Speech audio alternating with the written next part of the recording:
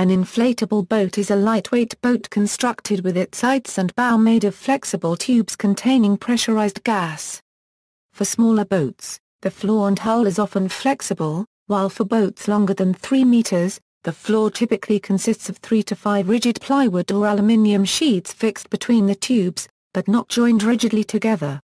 Often the transom is rigid, providing a location and structure for mounting an outboard motor. Some inflatable boats have been designed to be disassembled and packed into a small volume, so that they can be easily stored and transported to water when needed.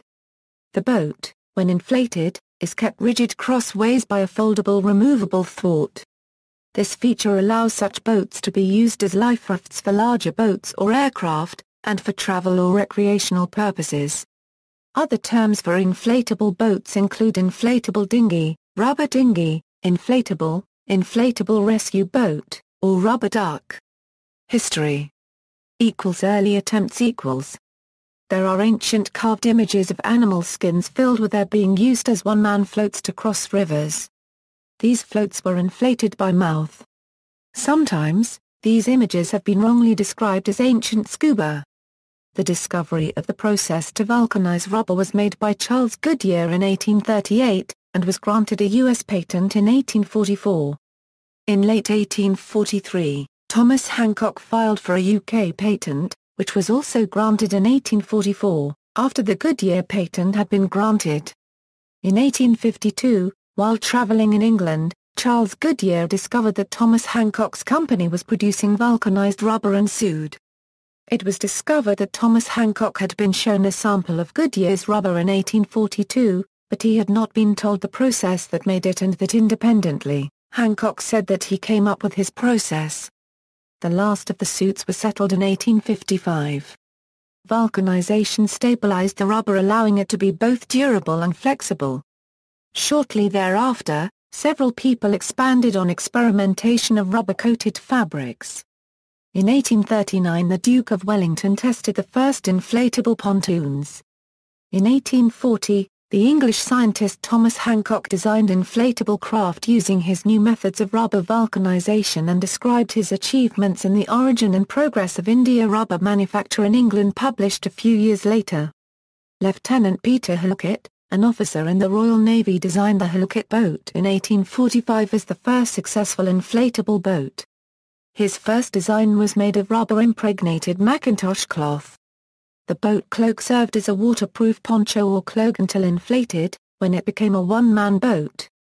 A special pocket held bellows for inflation, and a blade to turn a walking stick into a paddle.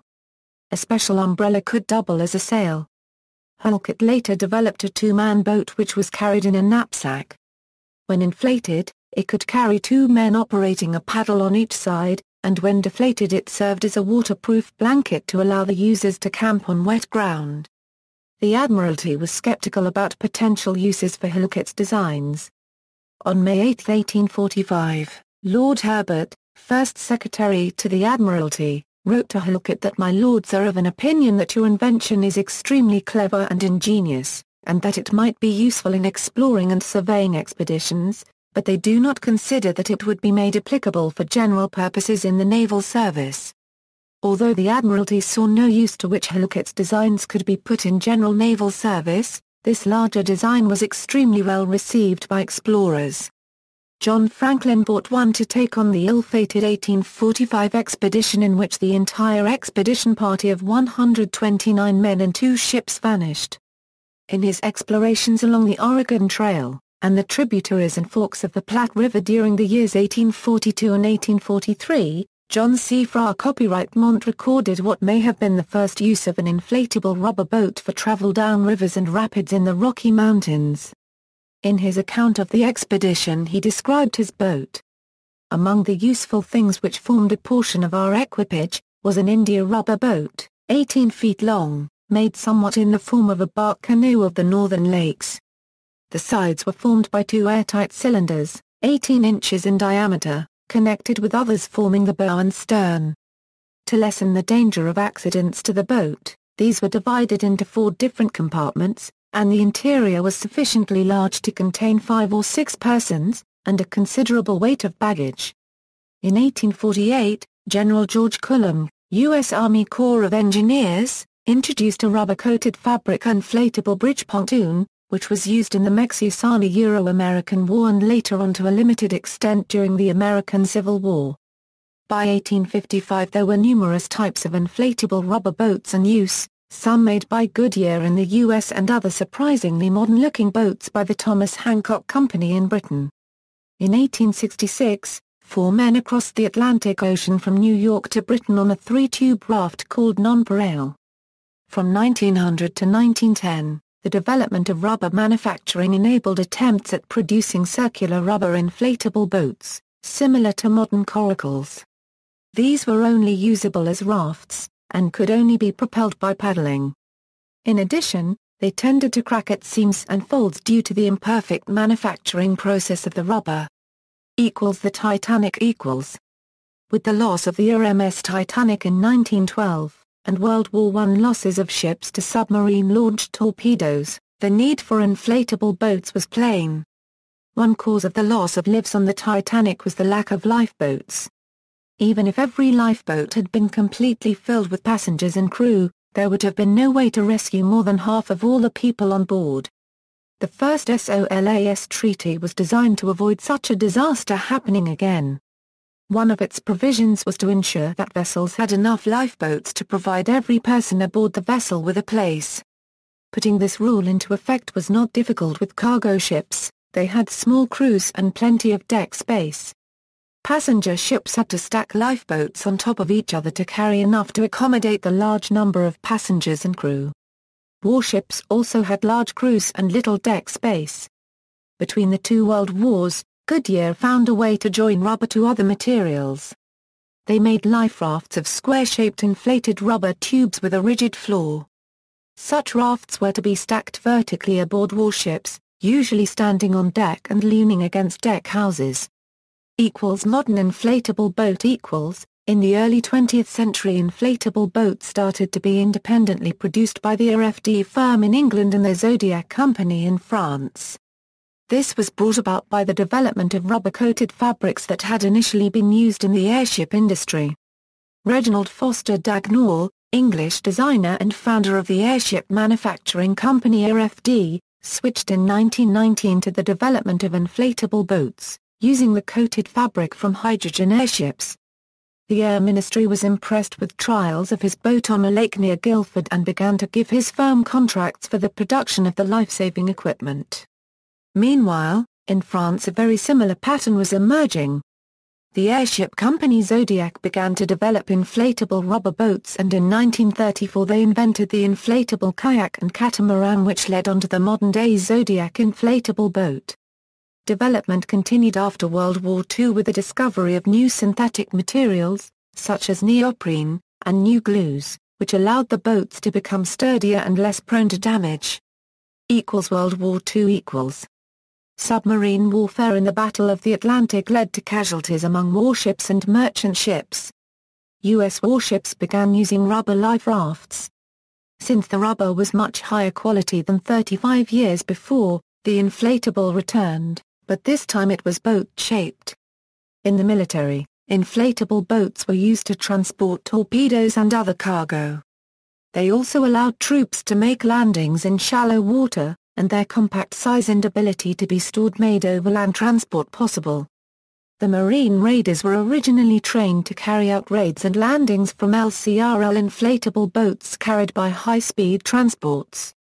In August 1942 the submarines USS Argonaut and USS Nautilus carried elements of the 2nd Raider Battalion who carried out the Marquine Island raid from LCRL inflatable boats. Invasions of the Battle of Aurora by the 112th Cavalry Regiment and parts of the Battle of Tarawa involved amphibious landings in inflatable boats against heavy enemy resistance. One of the models, the Zodiac brand inflatable boat, grew to be popular with the military and contributed significantly to the rise of the civilian inflatable boat industry, both in Europe and in the United States. After World War II, surplus inflatable boats were sold to the public. A version of this boat has been adapted by the Marine Mammal Center for use in rescuing injured marine mammals at sea. Post-war inflatables Inflatable liferafts were also used successfully to save crews of aircraft that ditched in the sea. Bombing, naval and anti-submarine aircraft flying long distances over water being much more common from the start of WWII. Until the middle 1950s, inflatables were still rafts in civilian use. Hand-paddled but the outboard motor came into use in the early 1950s. Also in the 1950s, the French Navy officer and biologist Alain Bombard was the first to combine the outboard engine, a rigid floor and a boat-shaped inflatable. The former airplane manufacturer Zodiac built that boat, and a friend of Bombard, the diver Jacques-Yves Cousteau, began to use it, after Bombard sailed across the Atlantic Ocean with his inflatable in 1952. Cousteau was convinced by the shallow draft and good performance of this type of boat and used it as tenders on his expeditions. The inflatable boat was so successful that Zodiac lacked the manufacturing capacity to satisfy demand. In the early 1960s, Zodiac licensed production to a dozen companies in other countries. In the 1960s, the British company Humber was the first to build Zodiac brand inflatable boats in the UK. Some inflatables have inflated keels whose V-shape help the hull move through waves, reducing the slamming effect caused by the flat hull landing back on the surface the water after passing over the top of a wave at speed. Rigid-hulled inflatable boat. The modern rigid-hulled inflatable boat is a development of the inflatable boat which has a rigid floor and solid hull. The external shape of the hull lets it cut through waves more easily, giving a more comfortable ride when traveling fast in rough conditions. The structure of the hull is capable of supporting a more powerful transom-mounted outboard engine or even an inboard engine. Some RHIBs are 14 meters in length and include inboard steering, luxury features and full cabins. Although most rigid multifunction dinghies are not actually inflated, they are buoyed partly by air chambers in the hull as well as by closed-cell foam inside the hull. In addition to their proactive lifeboat functionality, these boats serve as everyday tenders and as recreational boats. They are extremely buoyant and/or unsinkable and have great carrying capacity relative to length. Types. Today's more advanced inflatable boats are manufactured using supported fabric. They are made of rubberized, synthetic fabrics, CSM, Hypalon, neoprene, PVC or polyurethane, providing lightweight and airtight sponsons. Depending on fabric choice, the fabric panels are assembled using either hot or cold manufacturing processes. Different styles of one-way valves are used to add or remove air, and some brands include intercommunicating valves that reduce the effect of a puncture. Boats are available in many floor choices, such as the ribbed air floor, high-pressure air floor, fiberglass, and aluminum or wood panels for rigidity. Inflatable boats that have transoms have an inflatable keel to create a deep V along the line of the hull, improving the hull's wave cutting and turning performance. Due to the light weight of these vessels, if powering with an engine, it is best to put weight in the bow area as the bow will rise while the boat is going up on plane. A growing use for inflatables is for personal recreational use on lakes, rivers, and oceans, as well as for whitewater rafting and kayaking. Fabric bottom inflatable boats can be deflated, folded, and stored in compact bags, making them ideal for consumers with limited storage as well as providing for quick and easy access. Professional-grade inflatable boats and RHIBs have existed for many decades. Modern versions are complex, and they can be rapidly inflated using SCBA or scuba tanks as well as CO2 to make them mission-ready. The professional-grade RHIBs are available in many sizes and styles, some sporting T-tops, cabins, and other features. Since the late 1990s, many varieties of inflatable boats, RHIBs, whitewater rafts, kayaks and sea kayaks, and canoes, have been developed by Asian, European, and North American companies. Repairing: should a section puncture, it can be repaired while still underway. More extensive inflatable boat repairs are due to pinholes, punctures, peeling, leaks or worn fabric can be done in dry dock using two-stage synthetic rubber coatings. Subject to a great deal of wear and tear from the elements both water and sun inflatable boats are often replaced when they could be restored or even repaired. Products that aggressively adhere to the damaged hypalon or PVC shell can fix virtually any surface damage through a unique chemical bonding between the undercoat and topcoat that permanently vulcanizes the two rubber coatings together to make the inflatable as good as new.